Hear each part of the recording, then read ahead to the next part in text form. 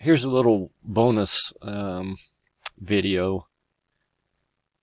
I've got just the standard pulled curtain, I think it's called, that I took from the library and placed against the wall here, and it's a single symbol. I can move it around, I can resize it. I'm going to Control Z to undo that.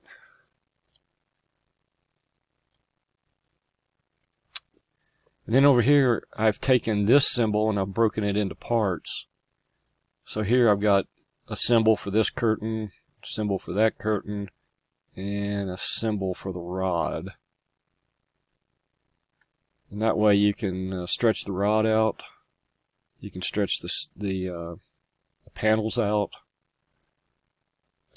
all independently. So I can grab this and I can make it narrower. You know, I can open them, and I can set the width right here if I wanted to get them exact. If I did that, it's going to move the entire thing. It's not going to lock this this left side, so you'll have to move it on the rod. And you can tell I got kind of lazy. I'll show you about this here in a minute.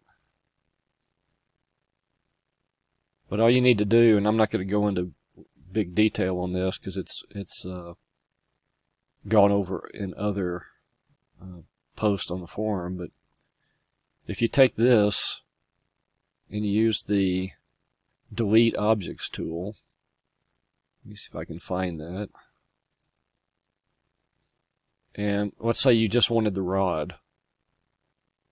And so what you would do is you'd come in here and you just click away. You can see that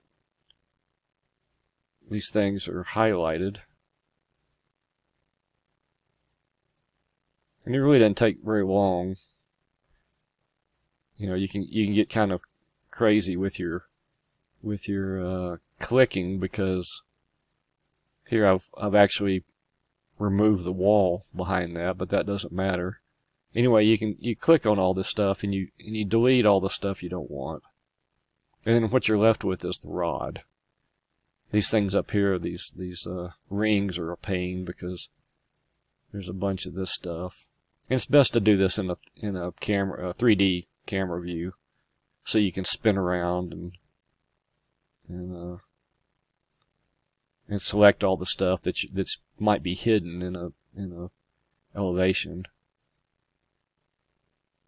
Anyway, you do all this, and then you click this Make Symbol button, and then you make it a symbol.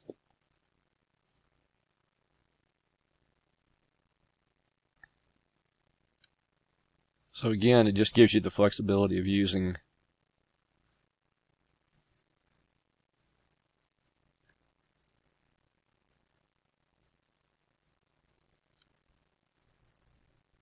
existing things without needing to redo them. You can open these up and change the materials.